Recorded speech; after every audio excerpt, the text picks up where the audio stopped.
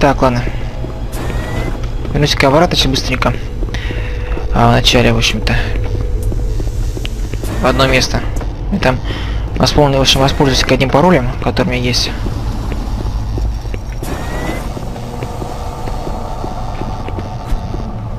Быстренько.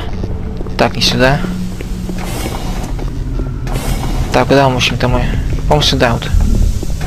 Типа, как раз был шкаф, который... Может был открыть, да, вот он как раз 112. Последним еще пока раз пароль был, в общем, шкаф 112, пароль 538, вводим его. Отлично. Берем плазму, патрон с бодровика, как раз вот. Сейчас пригодится в дальнейшем. Так, теперь возвращаемся обратно в ту комнату. Так, не сюда. Я вообще не сюда пошел. Вот как раз вот лаборатория, охрана. В других местах там, в общем-то, ничего нету. Все пусто. Куда уж не попасть так-то?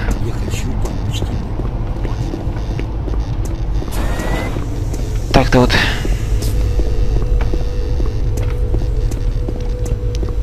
Там, как раз, в общем-то, я понял, что нужно сделать, чтобы попасть вот туда. У нас там как раз рюкзачок лежит. Так, будем-ка вот так сделаем. Берем второй. Там, не знаю, контейнер, как называется, криоконтейнер, что-то в нем, видимо, хранилось в этом контейнере-то. Так, сейчас сходить по-другому лучше.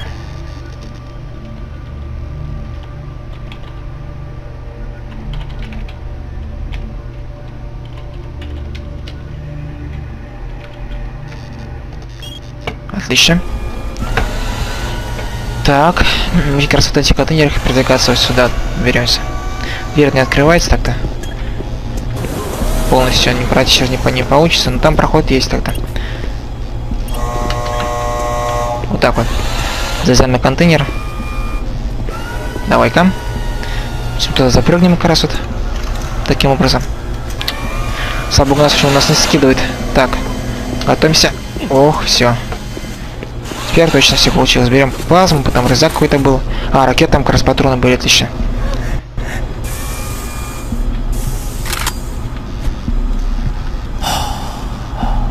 Снова какие-то звуки непонятные. Так, патрончики берем. На птичку, ладно, возьмем. Пригодится. Так, берем автомат. Привет.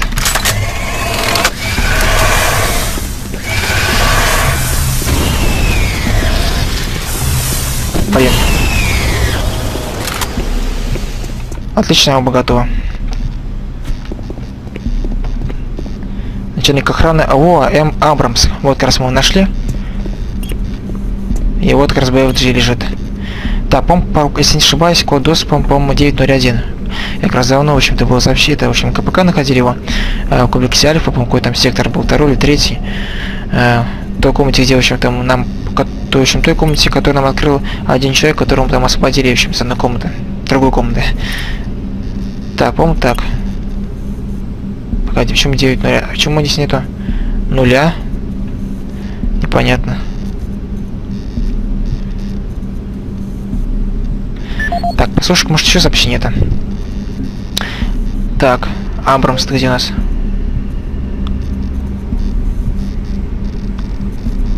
Вот он. Так. Майкл Абрамс, начальник охраны комплекса Дельта. Рапорт 3072. 15 ноября 2145 года. Я только что пришел из оружейного отдела, где мне выдали одну из этих новых ПФГ-9000. Да, они не шутили по поводу того, насколько новый прототип легче предыдущих. Этот ствол уже можно носить с собой. Следующее. В последние недели многие патрули не докладывают по установленной форме. Не уверен, что форма доклада настолько изменилась. Я лично прослежу, чтобы их направили на переподготовку. Там им объяснят, что к чему. Поступило сообщение о проблемах с безопасностью в комплексе Альфа. Я пытался до них дозвониться, но мне никто не ответил. Я выслал туда отряд для проверки, а теперь и с ними не могу установить связь. Похоже, придется идти туда самому. Черт, ненавижу комплекс Альфа. Сборище надутых кретин. Я отправляюсь туда прямо сейчас. Закончу рапорт, когда вернусь. Да, и еще. Я пока оставлю БФГ в своем кабинете. Пожалуйста, сообщите в службу информационной безопасности, чтобы код моей двери сменили на 901. Просто во избежание. Конец записи.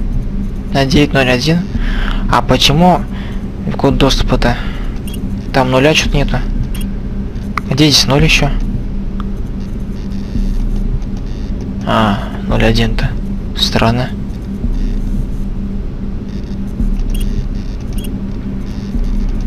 Не понял. Немножко странновато. Почему?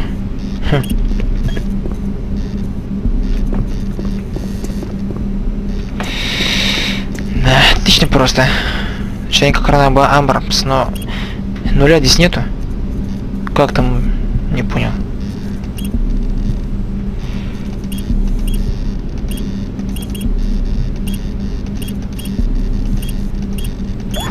О, 931. Наугад, в общем-то. О, аптечку брать пока не будем. Да, не нужна вообще. О, BFG 9000. Круто. Фу, да, вот это настоящая пушка. Ну что ж, берем. Ох ты, 4 снаряда. Держи курок для зарядки. Спасибо. Да уж. BFG получили. Теперь нам ничего не страшно.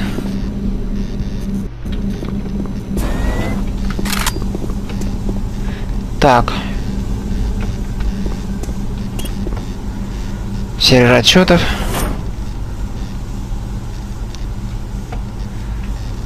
«116 шкафчик, код замка 972. Где он? 116 972, надо запомнить будет. 116 972. Это, по-моему, одно и то же, что ли, да?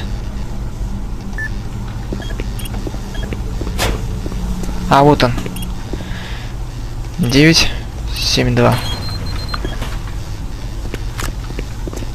Нормально.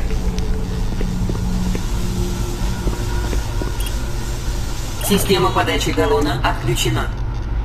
Отлично. Так. Угу.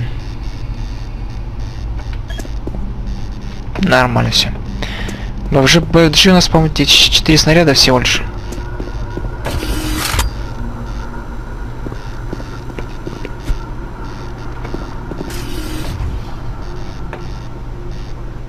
Так, вижу. Хотя можно... еще не... Так, где у нас? Да, теперь у нас BFG... Ага, хотя сколько уже снарядов имеется.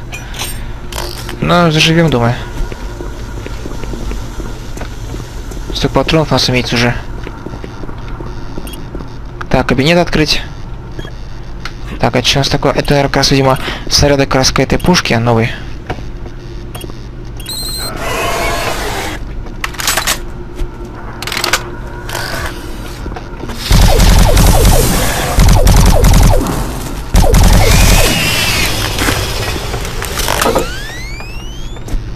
Так, все. Дверь сектор 2 открыта. Отлично, теперь можем попасть в эти кабинеты. Да, BFG у нас есть. Но BFG, конечно, применять, наверное, против боссов лучше или какого-нибудь более врагов, более тяжелых. Более опасных. О, позамет.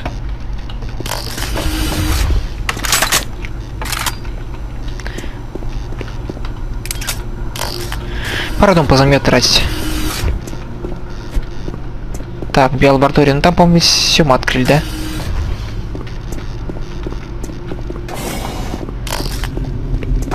Ох!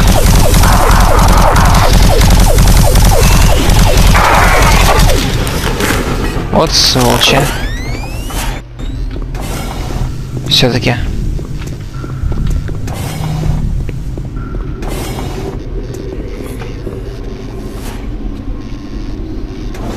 Где? Какой-то зомби шагает еще. Привет.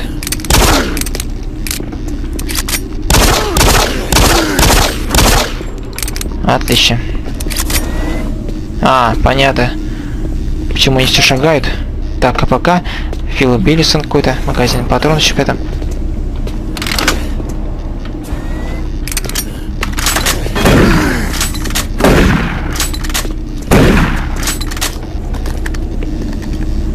Смотрим сейчас КПК его.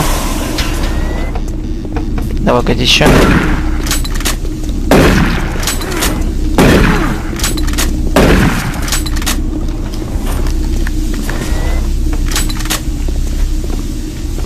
Нормально все. Брони у нас нету.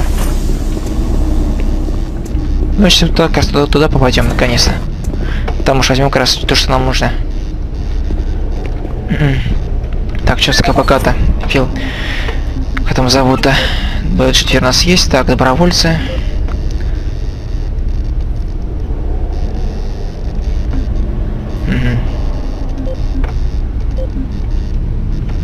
Фил Вильсон, фельдшер лаборатории Дельта, 20 октября 2145 года. Сегодня я наблюдал третье испытание телепортатора. Третье за 3 недели, что я провел здесь. Добровольцев набирать становится все сложнее и сложнее. И нетрудно понять почему. Они возвращаются вопя как безумные о демонах, о морях крови. Огонь, сера, все такое. Сначала я не обращал на это особенного внимания. Просто занимался своим делом. Но последним был Роберт Клейтон. Я встретил его в первый день своего пребывания здесь. Чтобы сломать такого крепкого мужика...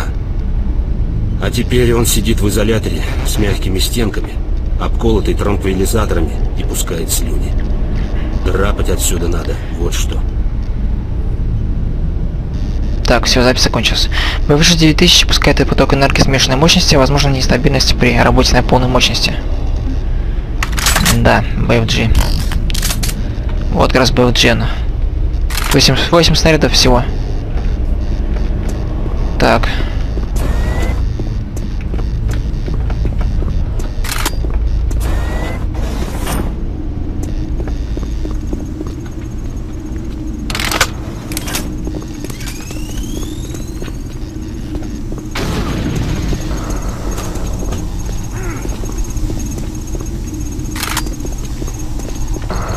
Да.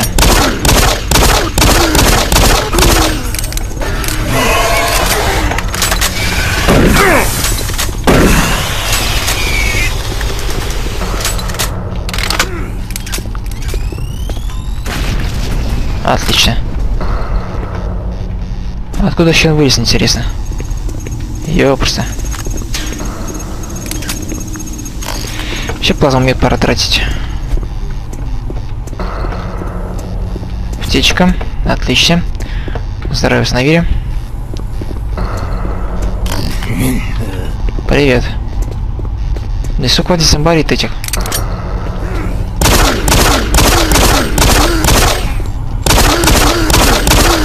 Хотя...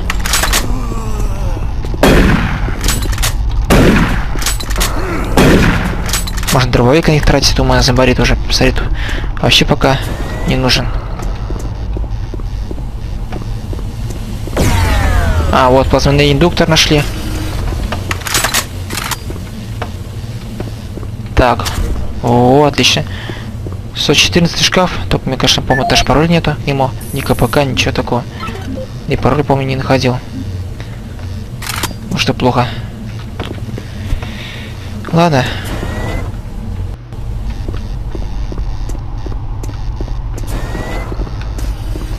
Гранаты пополним. Поставить на патроны. Что за звук? Чуть не показался.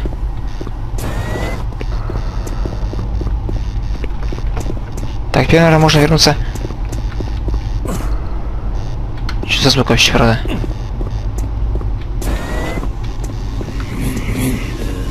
Ну, привет.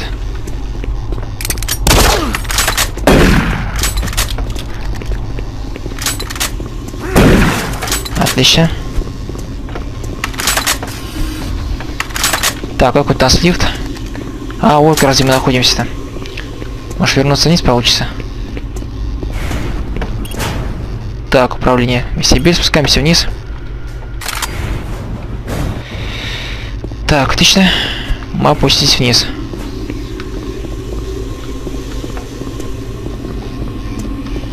Ну что, сильно, мне кажется, территорию мы уже по максимуму зачистили, что уже никого не будет. Ух ты!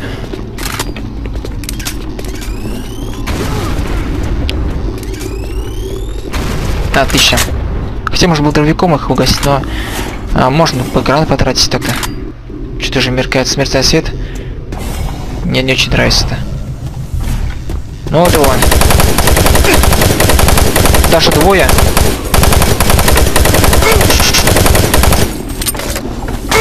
О, скатина. Их даже двое сразу было. Пора, думаю, уже. Так, сколько мне. Ох, с патронов мне уже. Нормально все идет более-менее. Так, ну если не... Так, нам, по-моему, сюда. Так-то мы нашли тот индуктор, по-моему, который нам нужно было искать. Да, включить питание телепорта теперь. Это все, осталось, в общем-то, включить это питание. Мы сможем телепортироваться, наверное.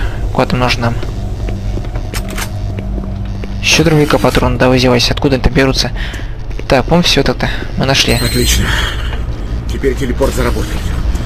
У нас очень мало времени. Ты должен телепортироваться через камеру. Это единственный путь. По-другому отсюда не выбраться. Зайди в камеру и запусти машину. Остальное мое дело. Я останусь здесь. Удачи. Но пока ты не ушел, вот возьми. Это моя дневниковая запись об экспериментах.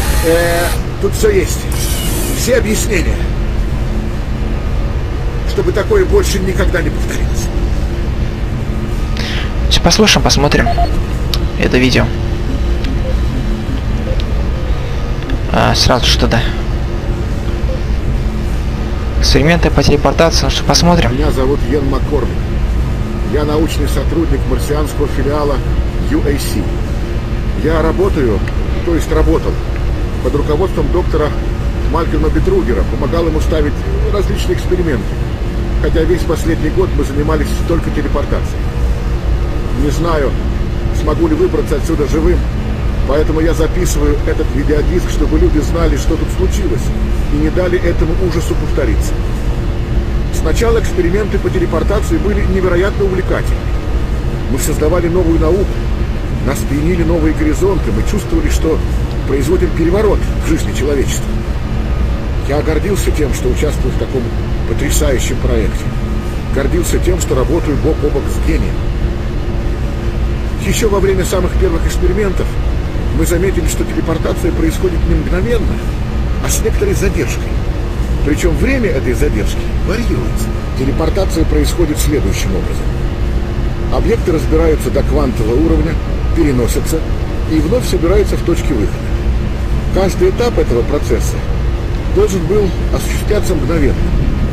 Но мы так и не поняли, откуда берется задержка. Мы отправили через телепорт робота с видеокамерой и были потрясены. Робот успел отснять несколько кадров, и с них прямо в камеру смотрело несколько пар глаз. Мы обнаружили новую форму жизни. Бетругер немедленно отправил запрос на присылку добровольцев, желательно из числа солдат охраны. Он хотел поймать этих существ живыми. Я сделал много ошибок в своей жизни. Но есть один поступок, которого я буду стыдиться до конца дней. Нам нужно было получить разрешение медиков на отправку людей через телепорт. И я подделал несколько отчетов, чтобы показать, что мы якобы ставили эксперименты на живых тканях. Тогда я пошел на подлог без зазрения совести.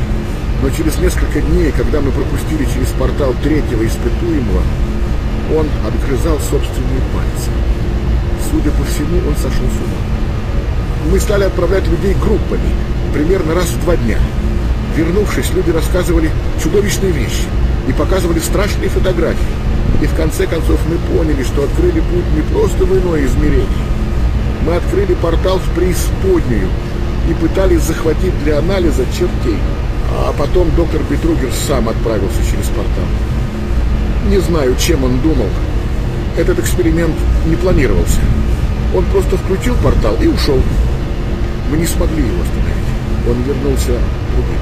Он выглядел так же, говорил так же, но не знаю. Что-то было не так. В конце концов он сделал немыслимое. Взял душегуб, артефакт, который нашли в руинах, и унес его за портал. Стабилизаторы портала отказали, и на базе разверзся настоящий ад. Какие же мы дураки. Нам надо было уничтожить порталы, как только мы поняли, что там на той стороне. О, Господи, прости меня. Что же я натворил? Кто-нибудь, не дайте этому повториться. Простите. Ген Маккормик, конец записи. Ну да, вот такой вот сюжет. Ну что ж, исправим твою ошибку-то. Хотя, в общем, он никому не он так виноват, Бетругер все это творил-то. И у него, конечно, никто не смог остановить этого Бетругера. Ладно, идем. Пора телепортоваться. Дезинфекция начата. Предлагается, в общем-то, видимо, при телепортации человека на какие-то молекулы, что-то. Потом снова собирается. Дезинфекция закончена. Понятно. Всего доброго. Ничего сложного. Если, конечно, никто не помешать не будет. Все очень мертвые там валяются-то. Мне кажется, сейчас я думаю, перемещаться вот туда, наверное, в ту сторону. Ой, не нравится мне это. Ай. Система готова. Телепортация начинается через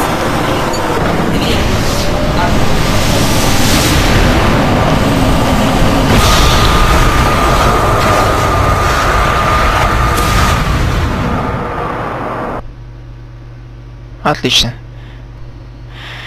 Комплекс Дельта, сектор 2. На Земле мы попадаем в другой район этого сектора. Да, по-моему, как раз эта локация. Смотрел, кипеть, эта локация разделяется на две части. Сектор 2А и сектор 2Б. То есть, наверное, таким образом мы попадаем в сектор 2Б. Северная часть это, наверное, часть этого сектора. Ну что ж, посмотрим, что у нас там. В той локации. Я думаю, пора заканчивать уже. Отлично. Мы телепортанулись. Спасибо. Добро пожаловать в северную часть сектора 2. Хорошего, в общем-то, типа, удачи в этой телепортации. Так, еще у меня оружие вдруг почему-то убралось-то.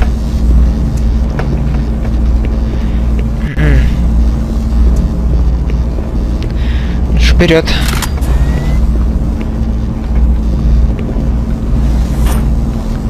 Все, может, думаю, здесь позамет пока. Так, это у нас подразделение боевого исследования закрыто. Так, где аптечка? Чё деря? Ох ты! Привет. И пока. Молодец. И там броня. Блин, я, конечно, не буду брать броню. Слишком опасно. Ну, там как раз мы были. Там была дверь закрыта. Так, они хотя бы... На всякий случай. Ух! Так, карта доступа какая-то.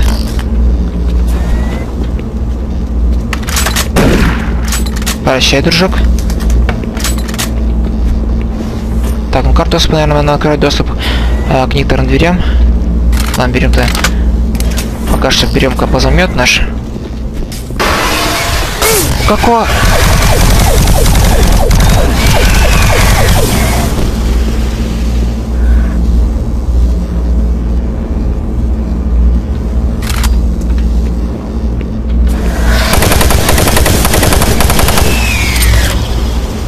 Отлично.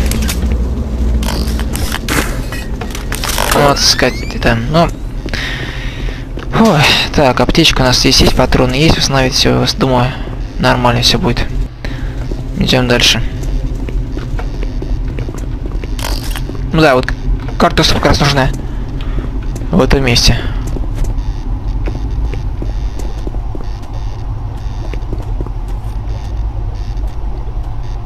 Так, кто-то ходит, что ли? У нас не команда. Привет. Давай, умори, да.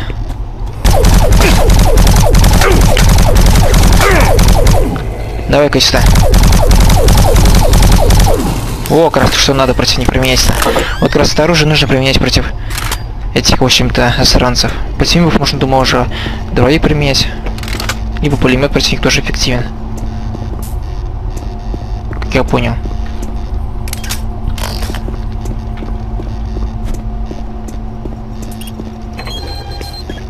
Что открывается? Склад 02 открыт. А, вот склад, понятно.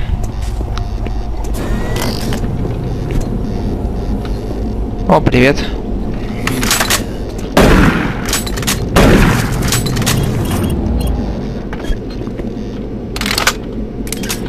Переключаемся пока на плазомет.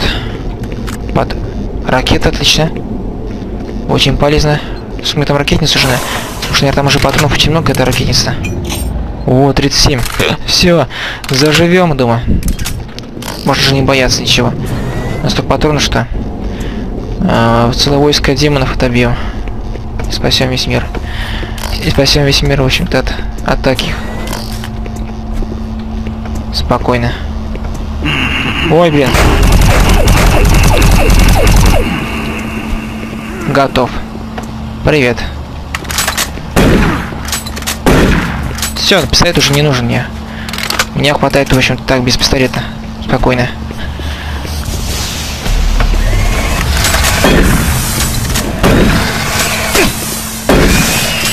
Что-то, конечно, это не так не рассчитал.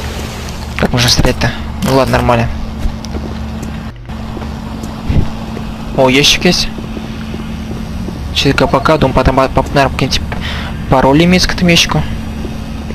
103, так, посмотрим сейчас. Быстренько. Не заканчиваем, думаю. Так, Фрэнсис Эриксон.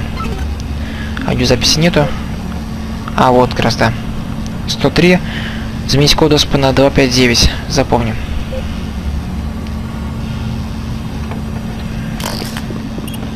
Да. О. Патроны есть, птички есть. Идем дальше. Скажи, ни хрена не видно здесь.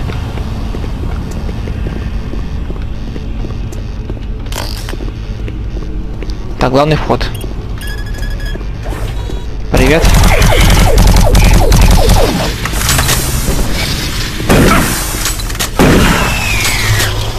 Ой, еще лезет. Ох.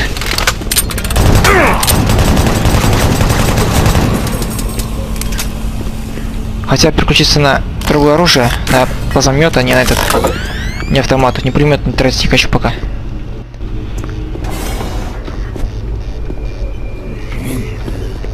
Привет. Черт, давай вылезай. О.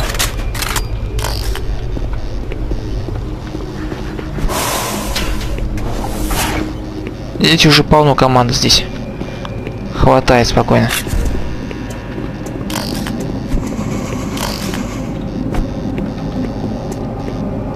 Они сходят спокойно. Не волнуйтесь. Ни о чем.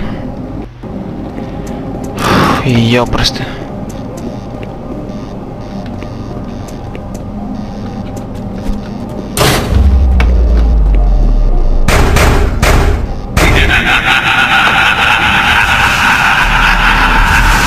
О!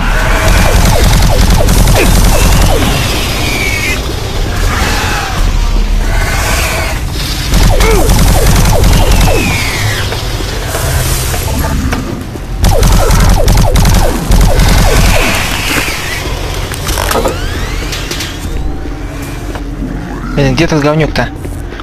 Это даст до говнюка завалить в первую очередь.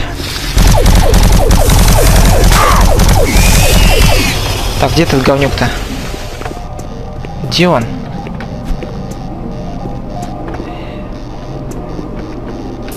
А, куда испарился-то?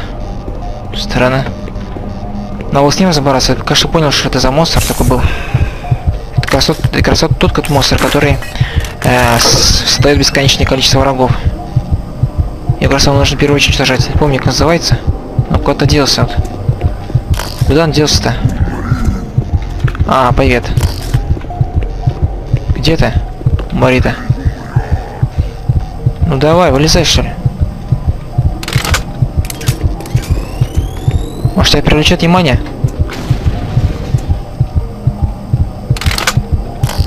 Блин, ну куда ты делся-то? Где там прячется?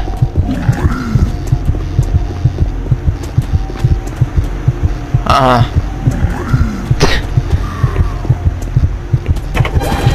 О!